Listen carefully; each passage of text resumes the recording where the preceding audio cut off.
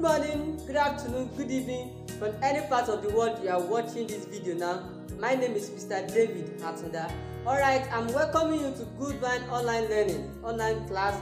This is a means whereby we are using to reach our students despite this, irrespective of the compelling intricacies of this lockdown. Alright, this is CRS class. I'm welcoming you to my video platform where I'm going to be using it to explain and showing you some videos as far as CRS is concerned. Alright, last week we started a topic about the supremacy of God, and this has to do with the demonstration of the power of the Yahweh God in the land of Israel. Alright, before I proceed to this week's lesson, let me just do a quick recap of what I taught you during the Zoom app class teaching last week. Alright, last week we talked about the supremacy of God as demonstrated through a prophet called Prophet Elijah. What happened was that there was an evil king that ruled in the land of Israel in the days of Elijah. His name was King Ahab. King Ahab was very evil in his ways. His ways were very contrary to the will of God, with the commandment of the Lord and the law of God as regards the worship of Yahweh and non-worship of idols in the land of Israel. King Ahab married another, he was evil, and he married another evil woman. The kind of woman actually that you marry tell us the kind of person you be, because your woman will definitely influence you whether you like it or not. So this guy married another evil woman. His name was named Jezebel. Jezebel was a daughter of the king of Sidon. These are the places where God commanded the children of Israel never to marry from. God told them never to marry outside the nation of Israel. Really, the law was prominently first broken by a king called King Solomon. The guy married 700 wives and 300 concubines. What a Guinness World Record. 700 wives and 300 concubines. He married out of the land of Israel. He married outside the nation of Israel. And this woman, the women that he married, they influenced him negatively and turned his heart against the worship of the Yahweh God of Israel. So they introduced the law, the worship of idols into the land of Israel. This persists until the days of Ahab, when Ahab also married another evil woman called Jezebel. So Jezebel brought the worship of Baal and Asherah to the land of Israel. Baal was always referred to as the male god, while Asherah is always referred to as the goddess. So the queen brought the worship of these gods into the land of Israel, and it was so severe, so bad, to such an extent that the nation of Israel started worshiping Baal inside the very temple. The temple that Solomon built, they started worshiping their idols inside the temple. So God was fed up with them, and he inspired a prophet. He set up a prophet named Prophet Elijah. Prophet Elijah was always nicknamed as the prophet of fire. You don't joke near this kind of prophet. If not, he will call down fire and turn it into a burnt offering. He did it in his days. There was a time on 3 occasions that the king sent some soldiers to go and arrest and bundle Prophet Elijah, to go and arrest him and bring him to the palace. And Elijah, on seeing them, he said, "If I be a man of God, let fire descend down from heaven and consume them all." And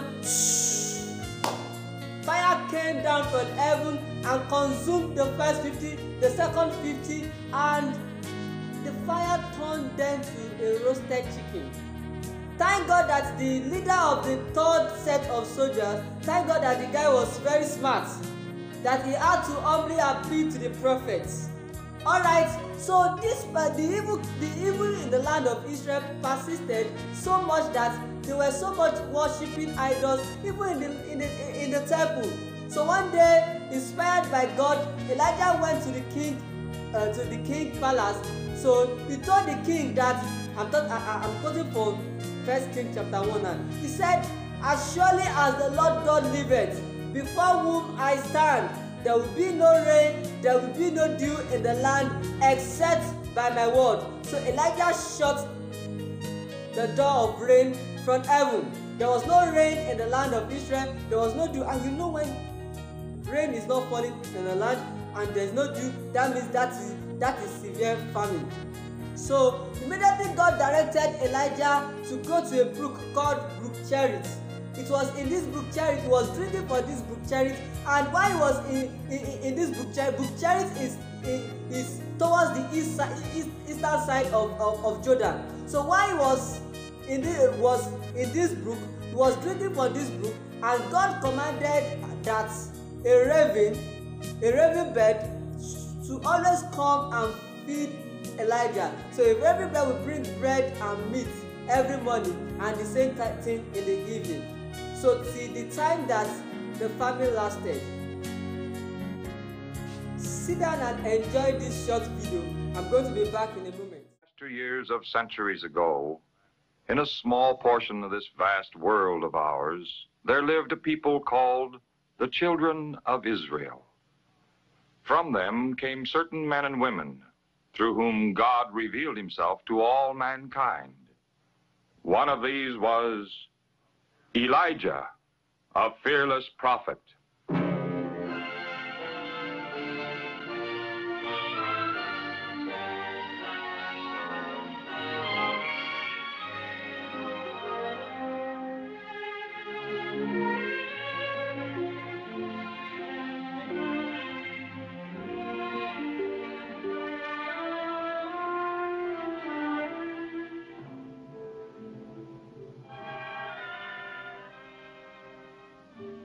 Almost 3,000 years ago, a great prophet came from the wild and mountainous region of Gilead.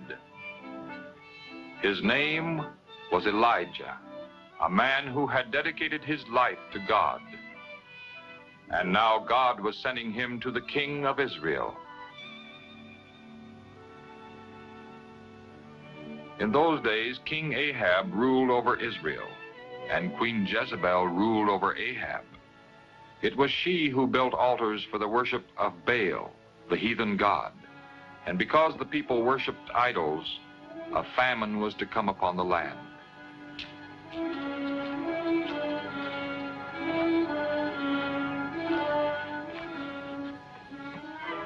As the Lord God of Israel lives, whom I serve, there will be no dew nor rain these coming years, until I say so. Then the Lord spoke to Elijah, saying, "Go away from here and hide by the brook Cherith. You will drink from the brook, and I have ordered ravens to feed you there."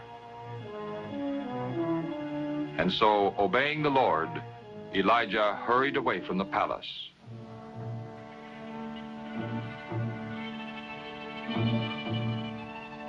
And Elijah lived in the wilderness and drank from the brook Cherith. And the ravens brought him bread and meat every morning and every evening. In this way, God provided food for him. Let's move straight to this week's topic. This week we are going to be looking at Elijah at Mount Carmel. And in this topic, in the process of this lesson, we are going to be looking at the contest that happened between Elijah and the prophet of Baal. Then we are going to be looking at the significance lesson that can be derived from this story. So let's proceed. At Mount Carmel, after 3 years of no rain, no dew from heaven, God told his prophet Elijah, to go and reveal himself to King Ahab. So on his way, when King Ahab saw prophet Elijah, he pointed accusation fingers at him, saying, "Behold, the troublers of Israel." And straight away the prophet returned it, that I am not the prophet, I'm not the troubler of Israel. You and your household, you are the troublers of Israel. You have forsaken the way of God by following idols, by worshiping idols, in which the Lord God of Abraham, Isaac, and Jacob has told his children never to bow down and worship. So you and the house of Israel, you are the real troubler. You are the house, your wife, your household. You are the real troubler of Israel. So he told King Ahab, gather all the citizens, all the children of God, the citizens, gather them at Mount Carmel, and your prophet of Baal. Let us have a contest. Let us know who the real God is, whether it is Baal or whether it is the God of Abraham, Isaac, and Jacob. So at Mount Carmel, when the prophet of Baal gathered themselves, when the children of Israel gathered themselves, everyone were present, and the prophet told them that, how long will you go on limping between two options? If God is the real God, serve him, follow him, and if it is Baal, then follow him. So they kept quiet. So he told them, let us raise two altars. Let them have their home bull, let me have my home bull. Let us cut this bull and place it on the altar. Let us gather wood. Nobody should put on fire in this wood. No fire. Then let us call fire from heaven. And the Lord, any God that answered by fire is the real God. Those of you that you attend MFM Church, that is where you really pick that your favorite song. God of Elijah, send down fire. God of Elijah, send down fire. God of Elijah, send down fire. God of Elijah, send down fire. That is why you pick your favorite prayer point. Where is the Lord God of Elijah? Arise! So that is why you pick that your favorite song. The Lord that answered by fire, he will be my God. The Lord that answered by fire, he will be my God. The Lord that answered by fire, let him be my God. The Lord that answered by fire, let him be my God. So Elijah told them, let us have a contest. Let your prophet of God, let them build their own altar, let them cut their bull, let them put the wood, and let them call fire from heaven. I will also do mine. Any God that answered by fire is the real God. So all the children of Israel, they agreed to this contest. So the prophets of Baal proceeded. They were the first group to kick off this contest. So they shouted at the top of their voice, praying to the idol, but to come and consume the offering, the sacrifice, with fire from morning till new day. When it was new day and then there was no answer, Elijah started mocking them and said, maybe you should call upon the name of your God. He might be sleeping. You better call on me very well so that he will wake up. Oh, maybe he has even gone to market. He started mocking them. Then when it was evening time, the prophet of Baal, they called on their God to such an extent that they started piercing their body with knives and blood started gushing out, so that maybe if their gods see that their zeal, it would be compelled to answer them. But there was no response from him. So when it was evening, Elijah called the people of Israel to gather to come nearer. So he arranged his altar very well, and to everyone's surprise, he told them to, after telling them to gather 12 stones, which symbolize the 12 tribes of Israel, he told them to pour water on the altar. He told them to pour water again the second time, and he told them to do it again the third time. You are expecting fire, you are pouring water on the wood. Is that not crazy? But he wanted to reveal the power of God. So he lifted up his hands towards heaven and he prayed, the Lord God of Abraham, Isaac, and Jacob. He told God to answer him by fire so that everyone around will know that the Lord God of Abraham, Isaac, and Jacob is the real God. Before Elijah could finish his prayer, fire came from heaven, licked up the wood, licked up the water, scattered all the stones, everything. And the people started shouting, the Lord God is God! The Lord God is God! But when they saw the awesome demonstration of the power of God, they started running away. So Elijah commanded those people that were around not to allow any one of them to escape. So he killed the 450 prophets of Baal, which later put him into a woman's trouble. Yes, in my subsequent class, I'm going to be explaining how the killing of the 450 prophets of Baal landed Elijah into trouble. The man of God put himself into trouble to such an extent that the man who killed 450 men, 450 prophets of Baal, the man ran away. I will tell you that in my next class. Alright, so after this, Elijah went to King Ahab and he told him that he should start running home because he can hear the abundance, the sound of abundance rain coming. So he told Elijah to start running home. And that evening, Elijah prayed to God, and God sent down rain. After 3 years, sit down and enjoy the concluding part of this video. I'll be right back in a moment. Elijah sent a messenger to King Ahab telling him that he wanted to speak to him. Are you the one that's making trouble for Israel? I haven't troubled Israel, but you and your family have, because you have forsaken the commandments of the Lord and have worshipped Baal. Now therefore send men to bring all Israel to Mount Carmel, and also the 450 prophets of Baal, and the 400 prophets of Asherah, who eat at Jezebel's table.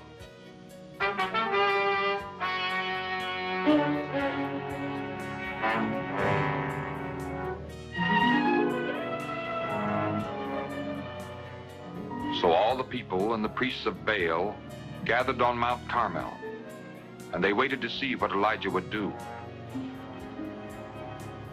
How long will you go on limping between two opinions?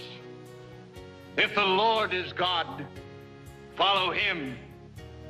But if Baal, then follow him. Give us 2 bulls, and let the prophets of Baal choose 1 bull for themselves, and cut it in pieces, and lay it on the wood, but put no fire under it.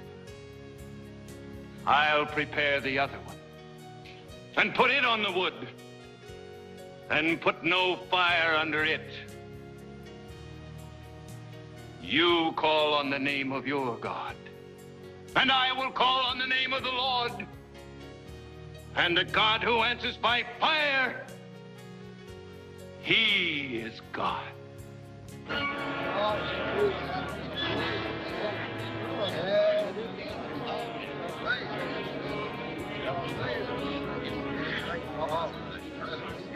First, the priests of Baal offered a sacrifice on their altar, and they called on the name of Baal from morning until noon. But there was no answer of any kind. No fire came to the altar. Then Elijah began to mock them. Cry louder, he's your God. And either he's lost in thought or on a long journey. Or maybe he's asleep and needs to be awakened.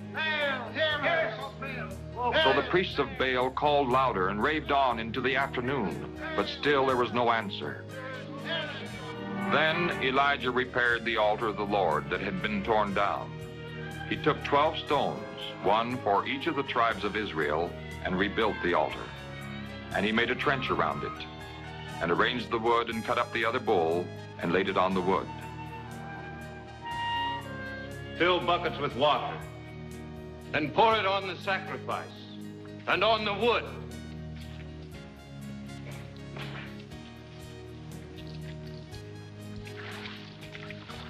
Do it a second time, and a third.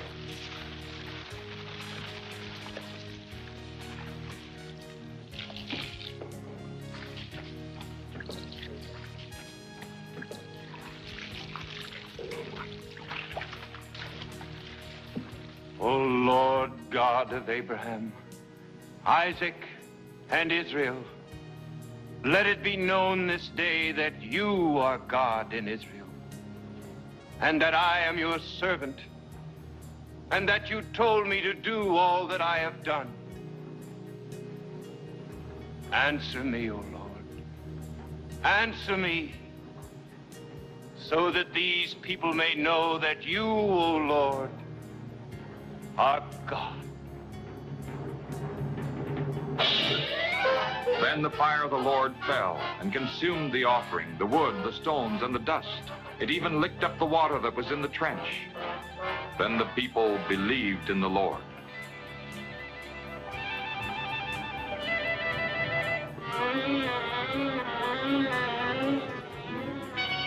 Seize the prophets of Baal. Do not let any one of them escape.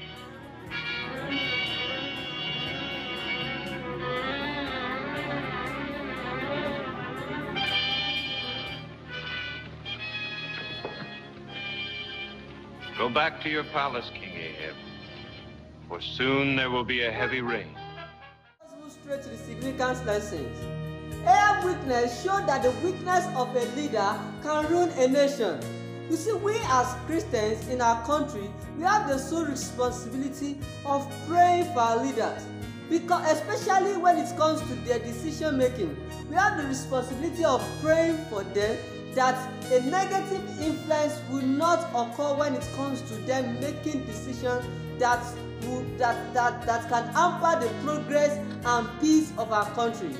From this story, we could see that Ahab's weakness, in as much as allowing the influence of his evil wife to replace Yahwehism to Baalism as the national religion of the country of Israel as a nation, resulted to a severe famine, a severe hardship upon the land. So we have a responsibility of praying for our leaders in order not to allow any negative influence to hamper their good decision making.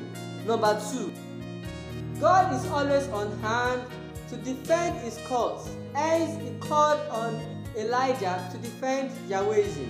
One thing I want you to realize is that there will never be a time on this earth when the name of God will cease to be glorified. Yes, it may look as if the devil is winning, there is sexual perversion, people are not listening to God, they are not obedient to the laws of God. Yes, it may look like that. However, even in the midst of it, God is looking for people that will stand up for the truth, that will uphold the truth, that will say no to disrespecting parents, that will say no to disrespecting teachers, that will say no to laziness, that will say no to sexual perversion. Doesn't mean everyone is going astray. They will stand for what is right. They will defend the cause of God on the planet Earth. Most people still have moral courage to challenge evil authority. Yes, like our school Goodvine College, we don't support examination malpractice. That is an example of an institution that can still, in a society where examination malpractice is the order of the day. This is a perfect example of an institution that still stands up in upholding the cause of God on planet Earth when it comes towards truth as far as examination is concerned. No examination malpractice. God is expecting you to be like that also. Alright, before I call it a day for this class, alright, let me just sit down and enjoy these short animations, this and video song that has to do with Elijah.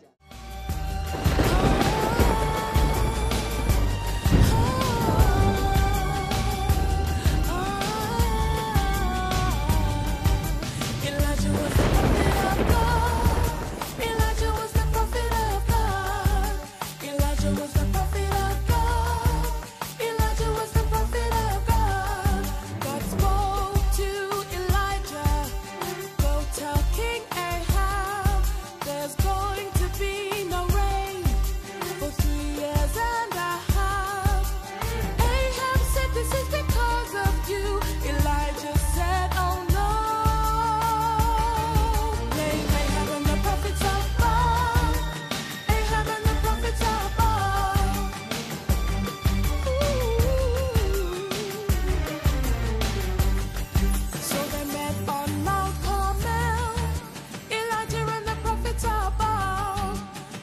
called down fire from heaven. Elijah and the prophets are found. Send down the fire, cried out the prophets are found. But no one listened to the cries of the prophets of Baal. Then Elijah bowed his head and prayed, Lord, send the fire now. And down came the fire, down came the flame, burned up the altar, nothing remained. Oh, down came the fire, down came the flame, burned up the altar, nothing remained. Oh, now King Ahab saw the power of Elijah's God. Then the rain began to fall. Elijah was the prophet of God.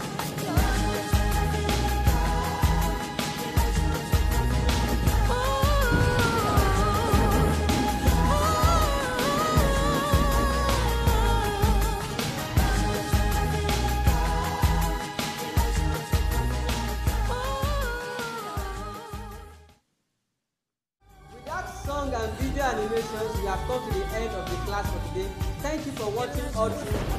We still have some things you can just go back and watch the video again. If you find it difficult to understand the topic, you can watch it and watch it and watch it on your own again until you come to a level of understanding. Till next week, I'm going to come across your way. I want to implore you to watch this video to the end. At the end of this video, your assignment will be displayed. Make sure you watch it to the end. I'm going to be displaying your assignment. Also, all your assignments and your notes should be forwarded to the WhatsApp number that is displayed on your screen. And I want to know what you think about this video. If you want me to make more in subsequent lessons, let me know your view about this video. Thank you very much for watching all through. Till next week, I'm going to come across your way again and remain your CRS teacher, Mr. David Atonda. Stay blessed, stay safe. Thank you very much. Bye bye. I love you all. Bye.